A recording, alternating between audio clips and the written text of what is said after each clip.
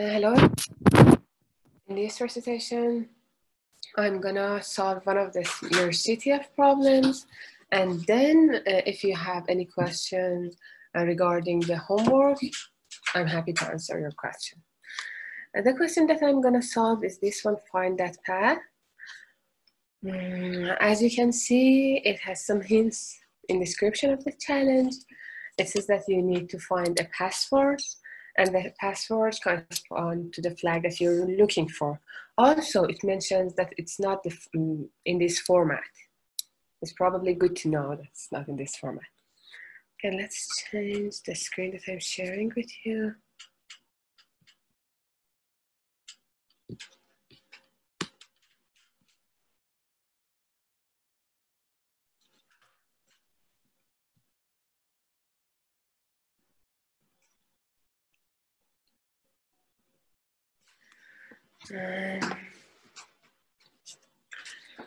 This question, you can solve it using GDB, yeah, sorry. But it's not recommended because it requires you to have complete knowledge of assembly language so that you can understand what happens in the assembly language, and also you can follow instructions in order to understand what the program does. So it's recommended to use Gitra, which is one of the applications that Professor mentioned in the class. Here is when you run the application. First thing you need to do is to go to our file and create your project. Here I created a project called test. After that, under the file, you should import the file, the binary file that you have. Exactly the binary file, for example, here in this example, that was provided for you in the CTF website. Once you import your file, it has the option that you click to analyze the code. When it analyzes the code, it gives you different functions. Here I selected to see main function, disassemble code. The nice thing about this program is that it gives you the decompiled version of main function. Here, as you can see, this is the decompiled version.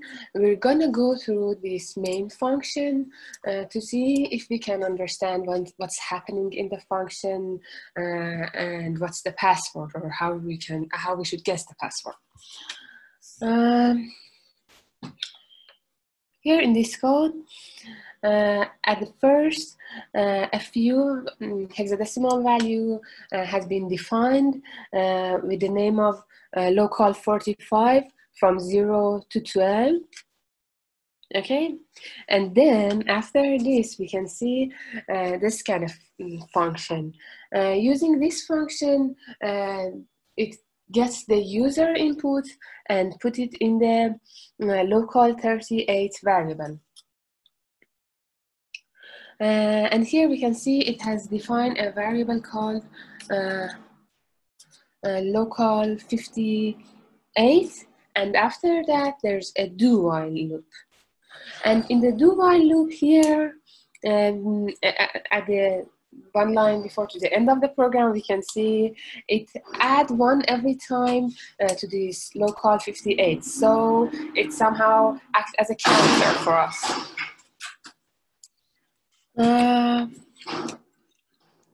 Okay, let's continue here. We see that if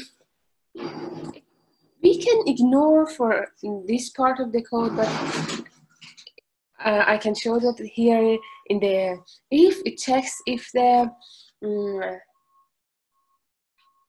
local 58 is bigger than C, which is the hexadecimal value. Its int value would be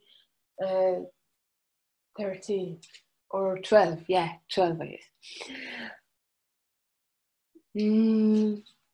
The main important part about this program is this comparison that happened here. It comparison two values, and if they're not equivalent, it prints fail. So it's important to understand what are these values that it do the comparison for. One of them is local 45 that we saw here right in the beginning of the program. And the other one is local 38 that here we saw it gets it as the user input.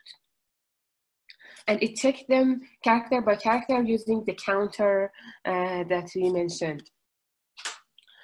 Every time before the comparison happen, it XOR the value with the 56 hexadecimal, and then that's it. Having this knowledge, what did we understand?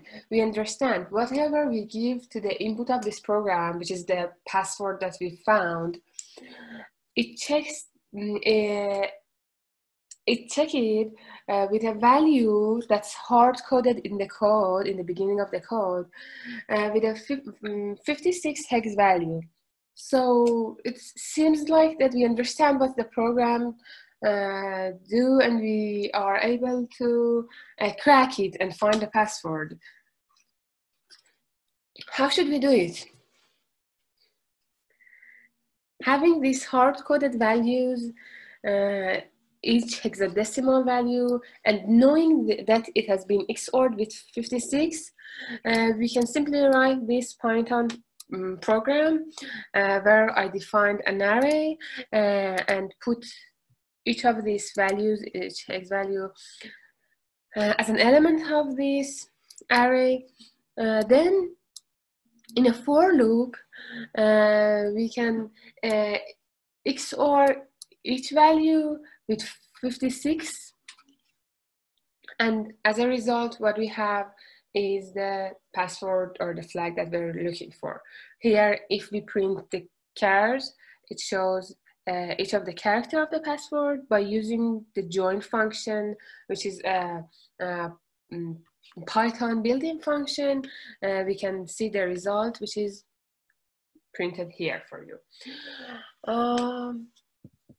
If you just use strings, which was the key to solve the first reverse engineering problem, you would see another flag, which was somehow a dummy flag, which told you do not look here. You should realize you should look somewhere else for the real flag. And that's it. As you can see, it was having this tool using the Ghidra, it was pretty straightforward to solve this problem. Now, if you have questions, whether regarding this CTF or homework, you can type in the chat box.